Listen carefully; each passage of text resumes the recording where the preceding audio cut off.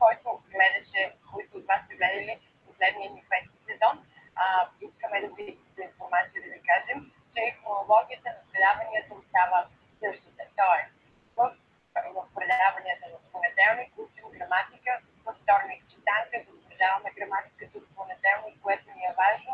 Сряда и четвъртък диалози, защото те също са много важни. И в петък ще имаме, както обикновено, фрази, фразеологични глаголи, идиоми и понякога можем да стигаме и до превод на някой текст, някоя песен. А сега, днес е понеделник, граматически урок, новия ни сезон. Да видим сега на дъската или на стената, какво сме ви приготвили за днес. Ето го първото изречение. What is a verb mood in English? Какво означава настроение на глагола в английски?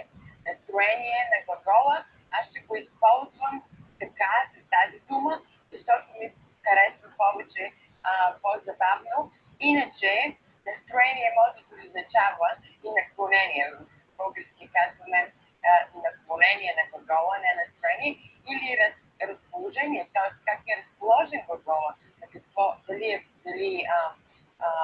иска някой да му се подчини, или иска някой да му заповяда, зависи от разположението или настроението на глагола.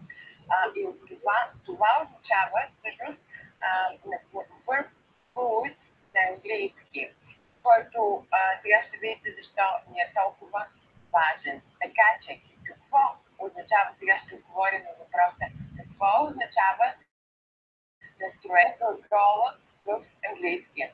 И да преминем към следващата графика и да видим определението, за което verb mood show the attitude of the speaker.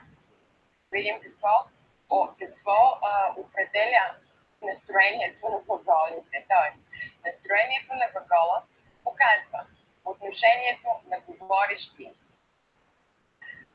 Дали става въпрос?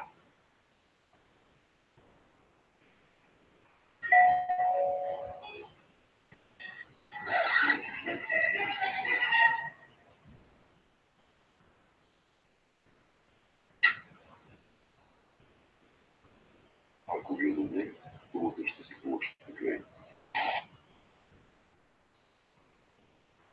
Въпрос за излагане на факт, дали става въпрос за издаване на команда, за изразяване на съмнение или за изразяване на някаква неяснота или несигурност. Тоест, в зависимост от това, какво е отношението на говорещия, ние определяме какво е настроението на глагола.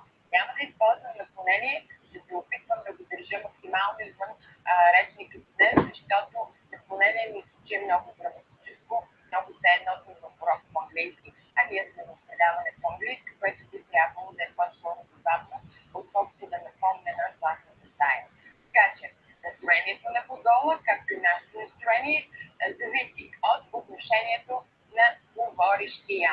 Сега да видим какви са различните настроения на този глагол, в следващата графика. Какви различни настроения може да има глагола? Indicative mood, което означава изявително настроение. Indicative. Индикирам нещо. Изявявам. Изявително настроение. Или изявявам факт. Казвам някакъв факт. Imperative mood, император, нали?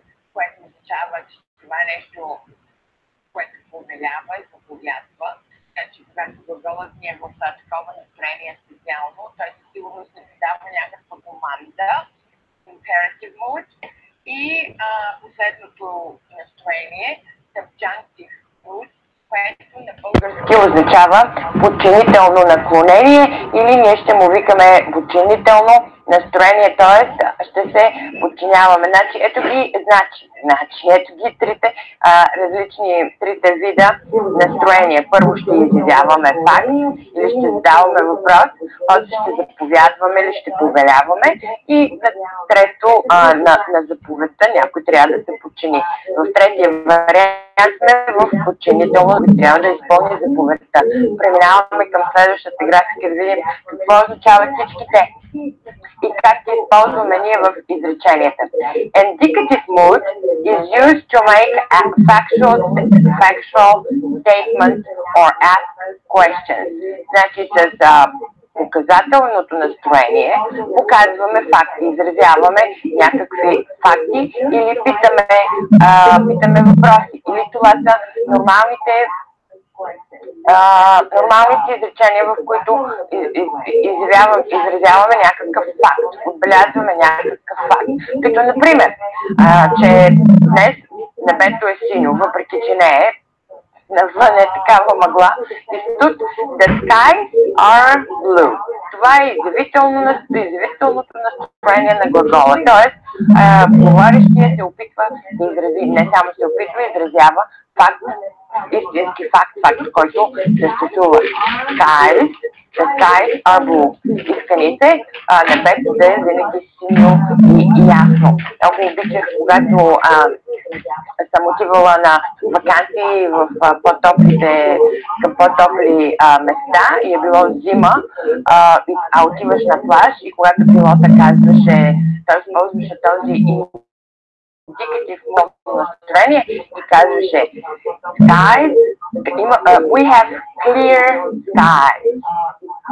Имаме ясно небе, което предвещава само хубави емоции и весело настроение. Следващото изречение, с което също показваме някакъв факт, е The birds are singing.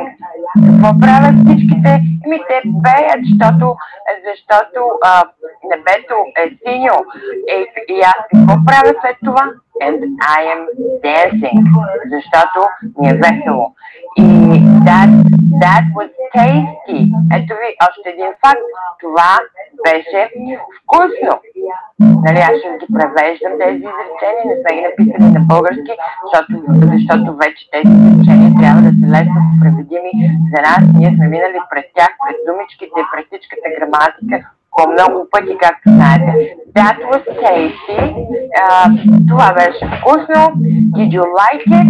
Хареса ли ти? Това отново е изявително настроение. Показваме факт, изявяваме факт или задаваме въпрос. The aliens won't be able to breathe our air. Следното изречение.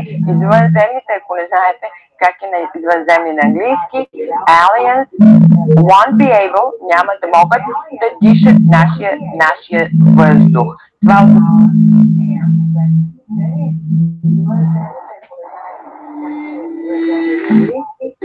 повече от телевизор. Вижте красотата на природата. Нова ера. Телевизорите. LG OLED TV. Отново с това изречение отново изразяваме факт, т.е. говорещия има изразително отношение към момента. Тоест, това сме в indicative mode. Следващото ни настроение за днес, скъпи зрители, ще бъде повелително.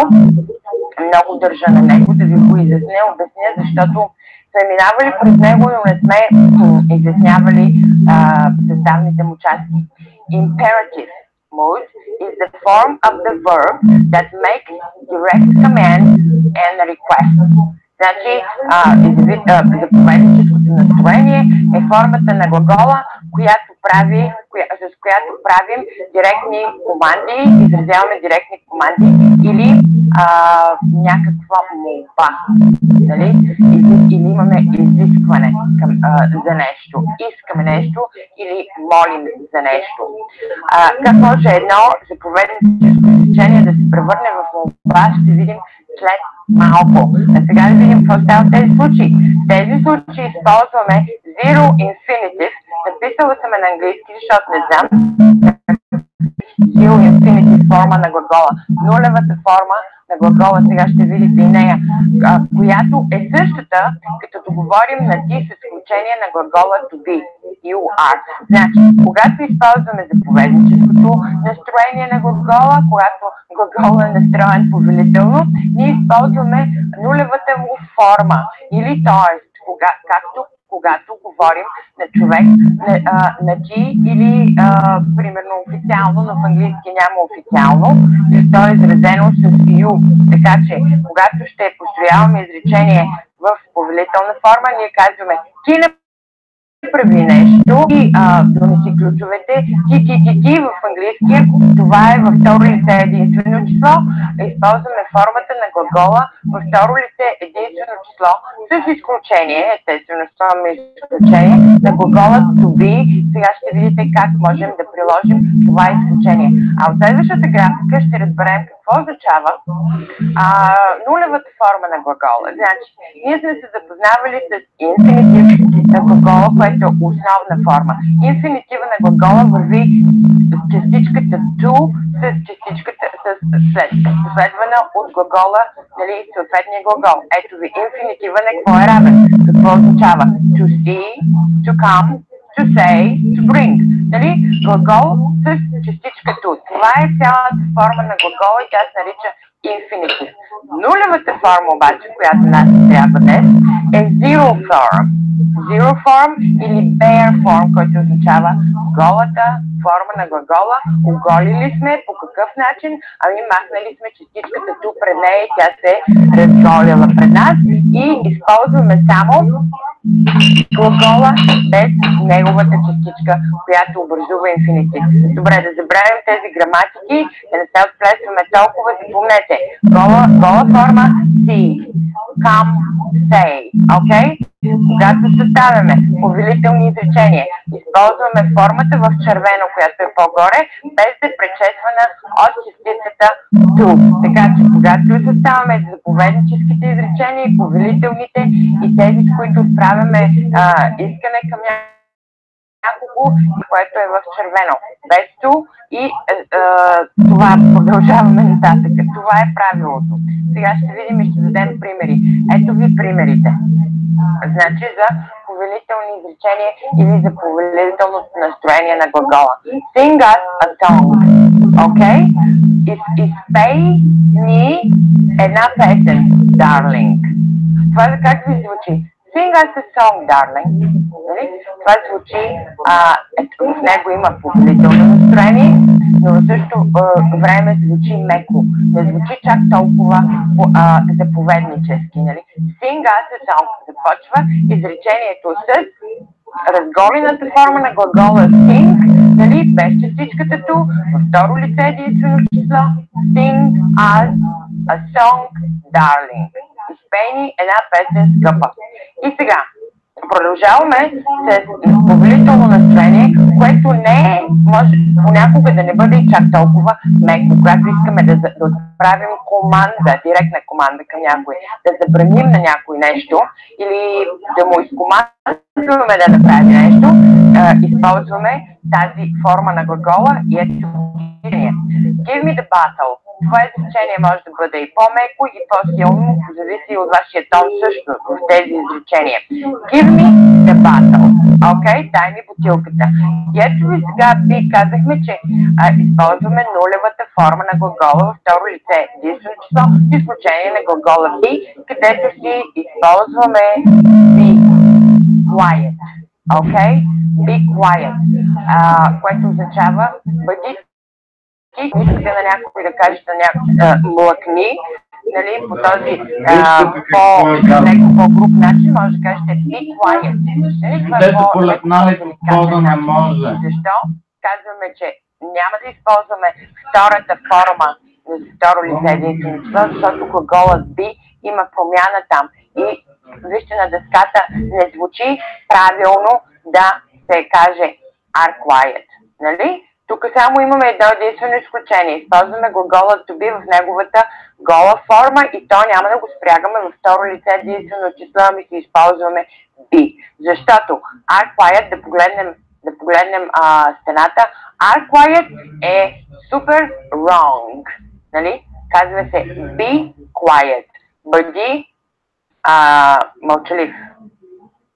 Мълчи. Но по по-деликатен начин. А сега по по-неделикатен начин продължаваме с повелителното изречение shut your mouth. Затвори си устата. Нали? Ако ви претрябва да прибегнете към този израз, не се чудете, използвайте го. Shut your mouth. Затвори си устата буквално. Tell me the truth. Това може да бъде в зависимост от гласа ви, да бъде и по-повелително и по-меко. Кажи ми истината. Bring the car. Донеси колата. Докарай колата, ние казваме. Bring the car, защото донеси няма как на гръб. Get out. Това рядко се казва деликатно. Разкарай се, излез. И go home. Може да бъде и по-деликатно, може да бъде с по-мек тон. Go home now, please. А може да бъде go home. Наказан си, нали? Така че това е повелителното. Единият начин за образуване на повелително наклонение, т.е. настроение. И да видим сега следващата дъска, където можем половината от тези върнем в едно искане, в една молба. Само като прибавим частичката please накрая, настроението си остава повелително, заповедническо, но също така то е и меко, то е деликатно и към него има, защото има прибавена думичката моля. Нали? Моля, железни врати отваря и ето как звучат тези изречения. Give me the water, please. Също е много важно и от интонацията в гласа ви. Give me the water, please. Нали? По-меко, по-спокойно, защото това не е заповед, това е молба. Please. Дай ми водата, моля. Pass the salt. Подай ми солта. Play as something. Това е грешка. Нали? Не го, ако имах как един червен химикал, ще отида да го зачеркна там. Play as something. Без A. My грешка. Нали?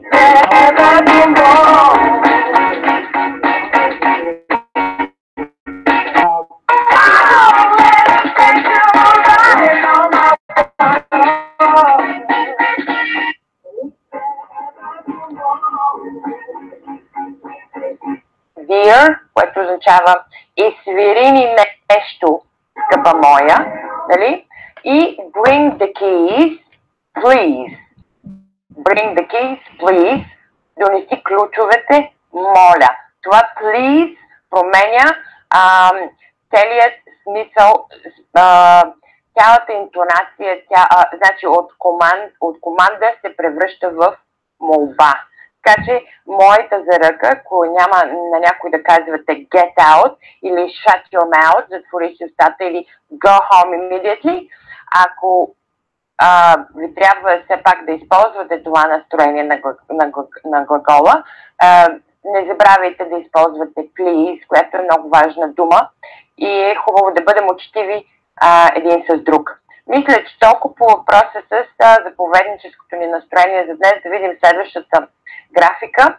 Да, преминаваме вече към подчинителното настроение, което ще изисква малко по-дълги обяснения от нашите. Малко по-сложно. Subjunctive mood показва, shows a wish or a doubt.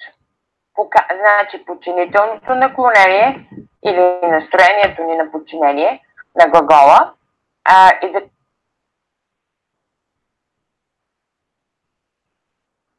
Аз ти препоръчам. Това беше нормално изявително изречение, с което казваме факт. Трябваше да бъде he was able to talk slower. He was able to talk slower yesterday. Беше или възможно му беше да говори по-бавно. Но понеже имаме подчинителна форма, I wish, аз бих желал, аз желаех той да можеше да говори по-бавно и използваме една единствена форма и това е формата were в минало време. Няма да сложим he was, защото това е правилото. Използваме were. И това, скъпи зрители, беше май последната графика за днес. Днес урока като че ли мина много бързо. Надявам се да сме помогнали по някакъв начин с подчинителните настроения и всички останали на глагола. Утрешния урок В него ще затвърдим всичко останало, което не успяхме да ви предложим днес в този урок, защото има доста особености и това беше всичко от нас за днес. Вие ни пишете на нашата Facebook страница Аз уча английски или на моят имейл Николая @bitelevision.com. Have a good day!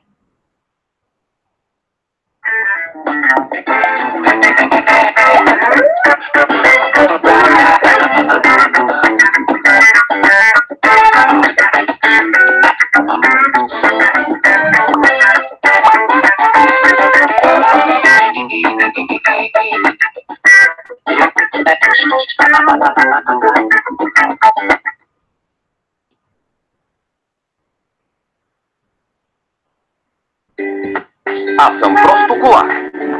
С обикновено ежедневие. На моя пари. Тогава ставам супер кола.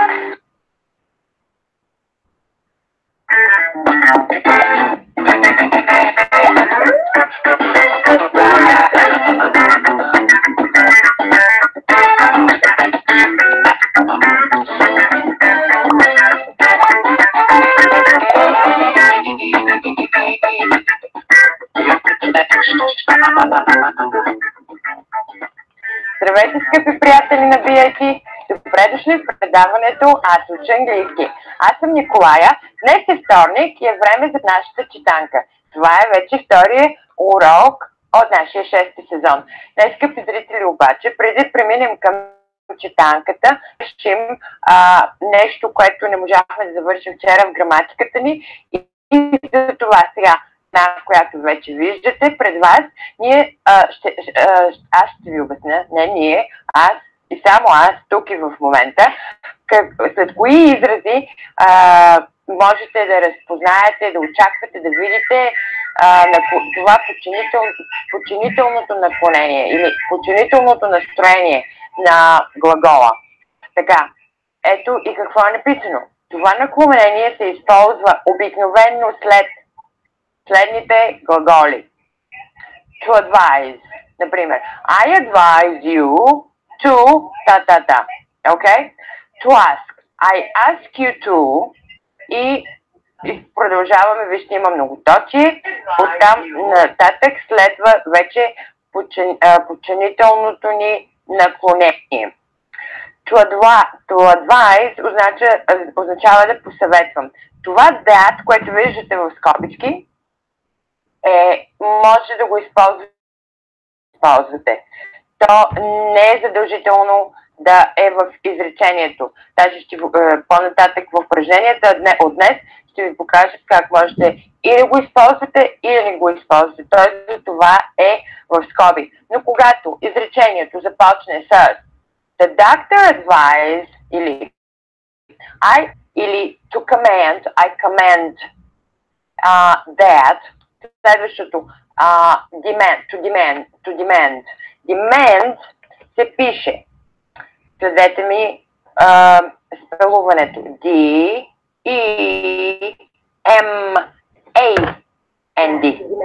За разлика от това, което сме написали на дъската, на стената. Николайке, D-E-N-D трябва да бъде A. Okay? So, to demand that, to desire, ако изреченията ви започват с тези думички. I desire that you be there at 9, това е повелително. Останалата част в изречението ще бъде подчинително, т.е. ще се подчинява по някакъв начин. И трябва да си използвате глагола по начина, по който изяснихме, че трябва да го използваме. Okay? To insist, да настоявам. To recommend е да препоръчам. To propose, да предложа. To request, да изискам. И to suggest е да предложа. Suggest, request, propose, recommend, insist, desire, demand, command, ask, advise. Okay? Значи, виждате изречението, че започва с тези думи, следва подчинително настроение и съответно от вас зависи как да сложите правилната форма на глагола, който е в своята подчинителна форма. Продължаваме с следващата графика, за да видите примери за това как изреченията започват с тези думички или глаголи по-скоро. Dr. Smith asked that Mark be at the office on time. Asked, по това разпознаваме горе-долу, че става въпрос за подчинително изречение. И след това that, вижте, that е сложено. Mark be, формата на глагола be в подчинителната му форма, at the office on time. Okay? В червено сме сложили думите, които са ви важни. Разпознаваме Maria requested that, нали, имаме и that тук, Frank come home early. Мария пожела, изиска Франк да дойде вкъщи рано. Come е в трето лице единствено число, то обаче е в своята zero форма, защото отзад не сме сложили S. The teacher insists that her students do their homework. Значи, the teacher insists, учителят настоя, нейните ученици да си правят да си вършат домашната работа, на нея е важно. Ето така, с тези думи започват тези подчинителни изречения и след това, естествено, слагаме пак в червено формата, подчинителната форма на съответният глагол. На следващата графика да видим какво сме писали. Така, ето ви и други или знак. Ето ви друг знак, по който да познавате, че става въпрос за това настроение на глагола. Когато изречението започне с it's best, it's crucial, it's a good idea, it's a bad idea, it's important, okay? И след това имаме that. Това означава, че останалата част от изречението е в подчинително настроение и ще се подчинява. It's the best, that, it's crucial, it's the best, най-добре. Crucial означава от съществено значение, живото спасяващо. It's a good idea that, това добра идея ще е или е. Не добра идея, лоша идея е. И it's important that, важно е да. Okay? Ето и многоточие, нали? Многоточието означава продължение на изречението. Дайте да видим и следващата графика, какво има на нея. Може би, да, естествено, примери, с които да подкрепим граматиката от преди малко. It's crucial that you be here before Tom arrives. Crucial означава нещо много важно, много съществено. Okay? И критично е. Значи толкова е важно, че е критично. Crucial. It's crucial before Tom arrives. Важно е, съществено важно е ти да бъдеш тук преди Том да пристигне. That you be here. Вижте пак в червено, където ни е подчинителната дума. It's important that Jack attend the meeting. Важно е Джак да присъства на срещата на събранието. Jack attend без S накрая. И ето ви последно изречение. It's recommended that your friend drink a lot of water. It's recommended. Нали? Препоръчително е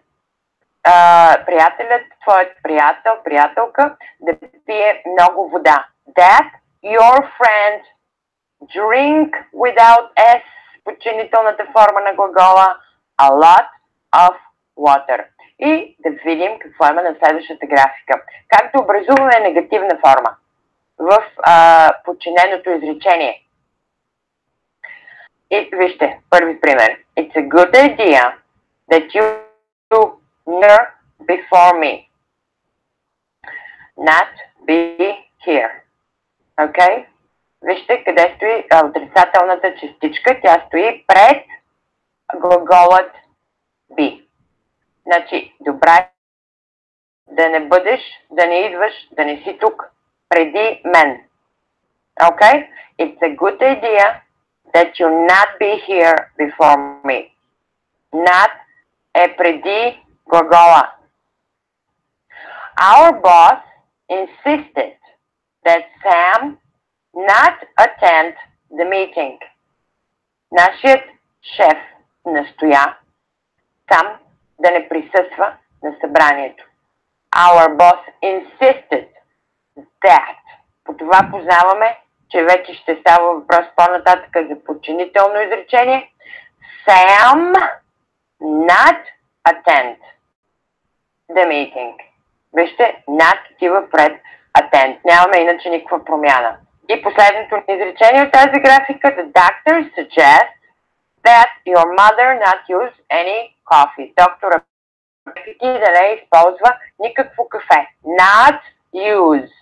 Your mother not use. Както казахме, that в изречението също е индикация, че идва подчинително изречение. А сега, скъпи зрители, преминаваме към читанката или практиката за днес. Т.е. започваме с изреченията, да видите как това ще наблегнем на положително, на подчинителното ни настроение, защото на мен поне ми звучи най-сложно. Така, I demand that he apologize immediately. I demand, тук сме написали правилно думичката, аз настоявам той да се извини незабавно. Вижте, he apologize не е спрегнато в трето лице единствено число като за сегашно просто време, а просто си използваме основната форма на глагола, т.е. нулевата без частичката ту. Иначе, в противен случай, ако трябваше да кажем той се извинява в сегашно време, ще започнем изречението. He apologizes about та-та-та-та. Нали? Но това е подчинително. След that, което означава, че няма трето лице единствено число, когато използваме подчинителна форма на глагола в сегашно време. И да пробваме ако искате, може да повтаряте след мен. Тези уроци са ни също и за упражнение на произношението. I demand. Правилно, запомнете го, това е начина. That he apologized immediately. Immediately значи незабавно, моментално, веднага, хей сега. Следващо изречение. It's necessary that everything be ready by 2 o'clock. Ето ви пак думите, основните, на които трябва да наблегнем в тези изречения. Значи, it's necessary идва вече да ни предупреди, че следва подчинително изречение. Нали? Казахме, it's a good idea, it's a bad idea, it's important, it's necessary that everything be ready by 2 o'clock. Необходимо е всичко да е готово до 2 часа. Everything be ready. Вижте формата на глагола. Be. Следващо изречение. It's important that he submit his application as soon as possible. Отново в червено са ни важните думи. Въпреки, че може би трябваше и that да слагаме в червено, защото that е също индикация, че следва подчинително настроение в това изречение. Важно е, it's important, важно е той да предаде молбата, заявлението си, възможно най-скоро. It's important, okay, that he submit. Submit е предавам. Обаче, нали, пак he submit, без да слагаме S накрая. His application, молба, заявление, as soon as possible сме го взимали възможно най-скоро. Но тук важното ни е как започва това изречение, it's important, и коя е подчинителната форма на глагола. Продължаваме практиката нататък. The doctor insisted that she go to the hospital for tests. Нарочно съм дала в повечето от изреченията, съм дала в трето лице единствено число.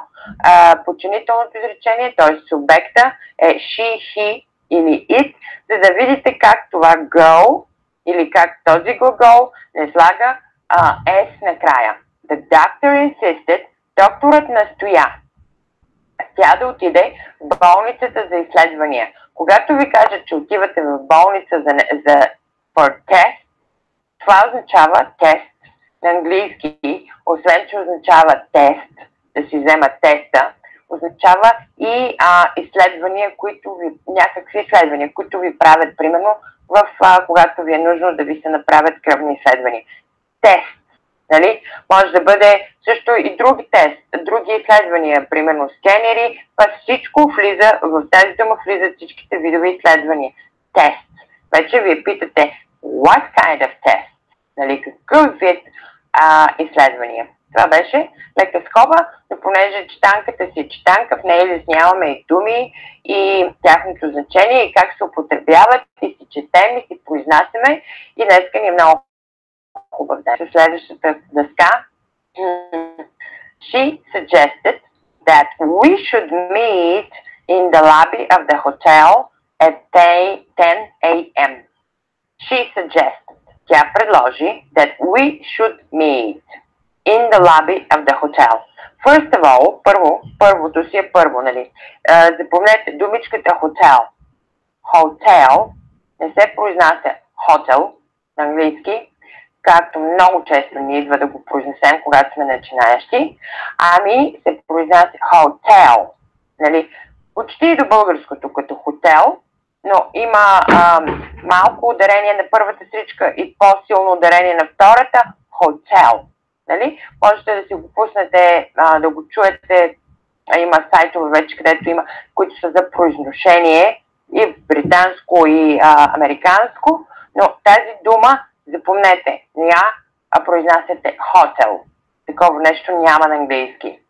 Окей? Защото не знам защо повечето от нас, българите, поне това съм забелязала, че когато трябва да произнесат тази дума на английски, произнасят хотел. Хотел. Окей? Продължаваме с граматиката. She suggested. Окей. Да върнем само една секунда. Предишната графика. Моля. She suggested that we should meet. Вижте, сега имаме две думи в червено. Should meet. Това е модалния глагол should. Как се използва той също в подчинителната си форма. Той си е в същата форма с него глагола. Използваме си zero формата, нищо необикновено, нищо ново тук, нали? Но ми се искаше да ви покажа как се използва и should, защото много често, даже аз при подчинителни изречения, използвам този начин на изразяване на мисълта с should, защото някак се ми идва по-лесно и по-естествено. И ето, she suggested that we should meet in the lobby of the hotel at 10 a.m. Тя предложи ние да се срещнем в лобито на хотела в 10 сутринта, така се превежда should meet. Should да се срещнем. Че трябва да се срещнем няма да прозвучи, но тя предложи да се срещнем. Okay? That we should meet. Следващото изречение вече можем да минем към следващата ни графика. Professor Gray suggested that he should study harder. Okay? Ето ви едно пак изречение с suggest, предлагам. Тъкмо да употребим и тази дума, да упражним. That he should study harder. Професор Грей предложи, че той трябва да учи по-усилено. Окей? Той трябва да учи по-усилено. Тук сме си употребили значението на should, което е мекото трябва и по-скоро като съвет. И това е неговата подчинителна форма, употребена отзад с основният глагол и suggested пък ни подсказва, че идва подчинително изречение.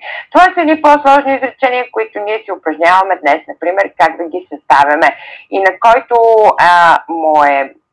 му трябва такива изречения, ето ги тях на стената. Нали. Аз ти предлагам, доктора предложи, той ти препоръча, някой ти препоръча, да.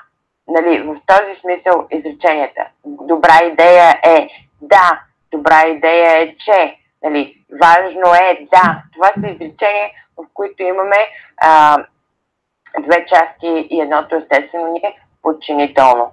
Сега преминаваме към следващата графика.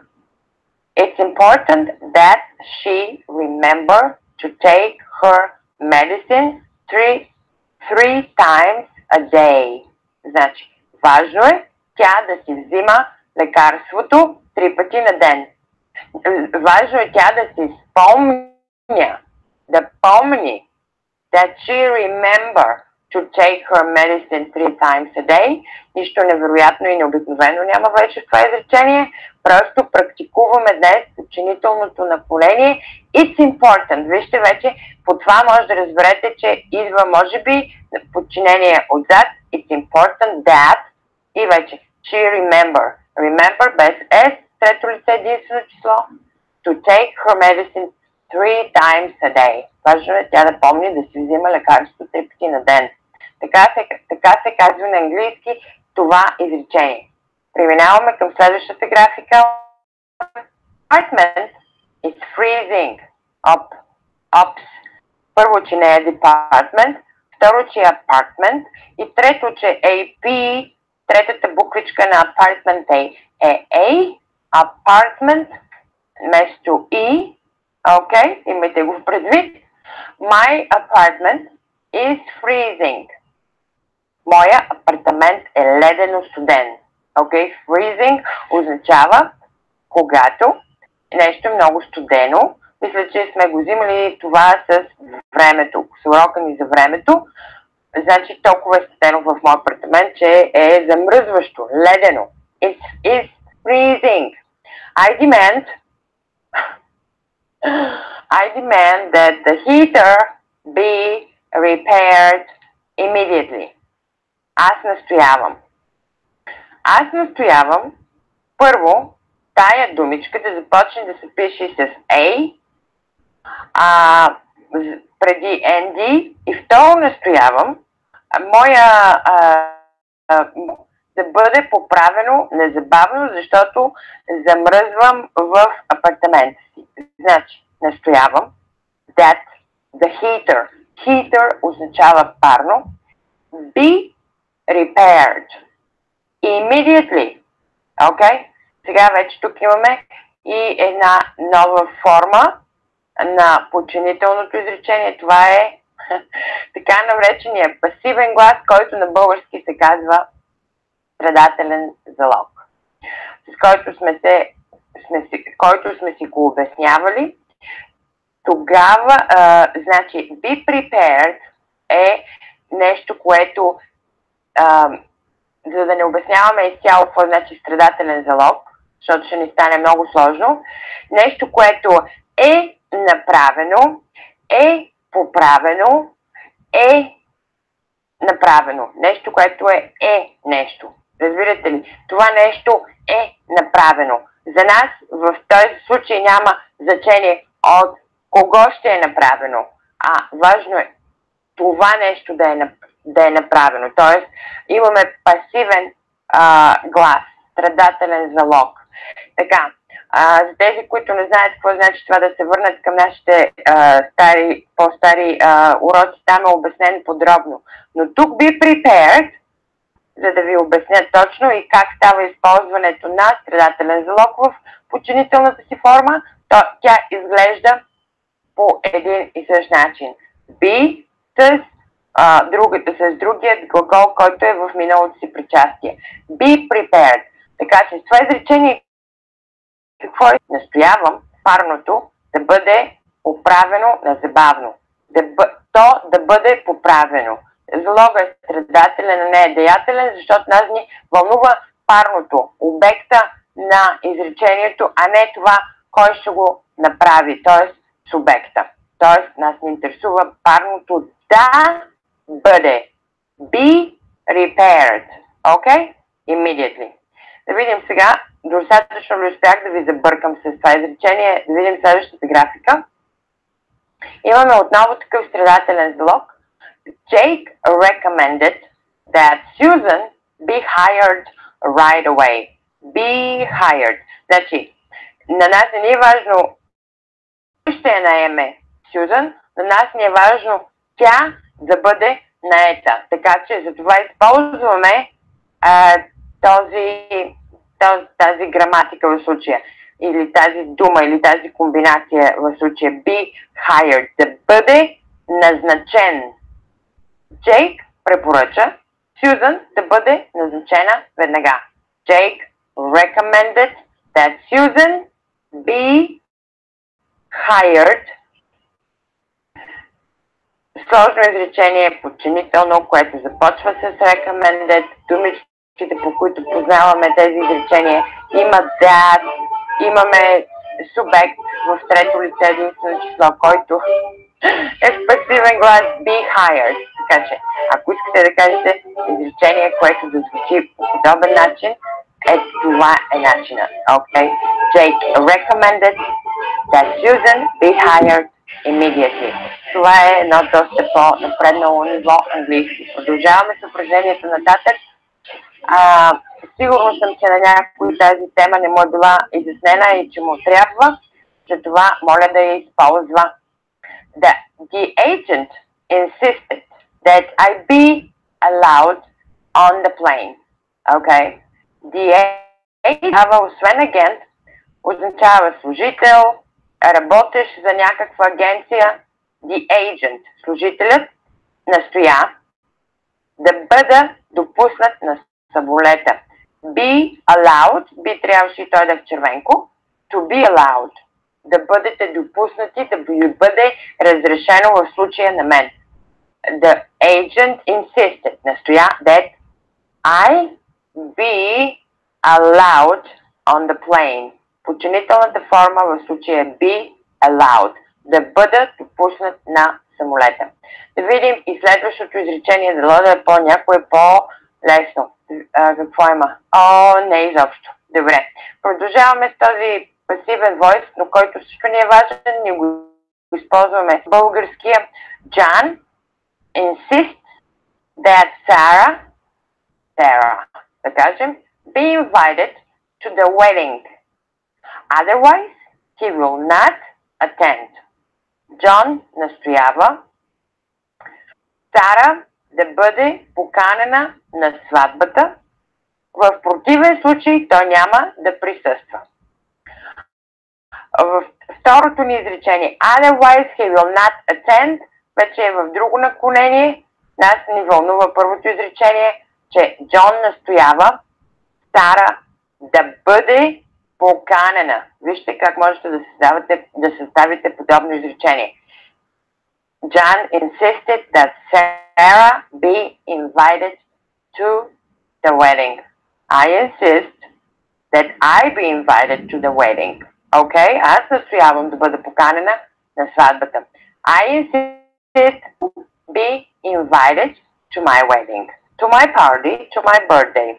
Okay? И минаваме към последна графика за днес, с която първо ще ви запознаем с една нова дума. It's vital. Vital. Така казва на американски. Английски vital. That your son improve on his writing. Otherwise, he will not pass the test. Okay? От съществено значение, жизнено важно, vital. Vital, много особено важно значение. Нещо много значимо, толкова е значимо, че е важно за оцеляването. It's vital, не е просто само важно. Супер важно, okay? It's vital that your son improve his writing. Това е пак типа изречения, които започват it's a good idea, it's important, it's a bad idea, it's necessary, it's vital, it's crucial. които ни дават знак, че да се подготвим за едно подчинително наклонение или настроение в това изречение. Да го преведем и да се ориентираме към приключване. От съществено значение е вашия син да подобри, to improve, да оправи писането си. Improve е подобрявам. Otherwise, запомнете, в противен случай няма да вземе изпита. Otherwise, he will not pass the test. Няма да премине изпита. Скъпи зрители, това беше всичко от нас за днес с читанката, посветена на подчинителното настроение в изречението или на подчинителното настроение на глагола в изречението.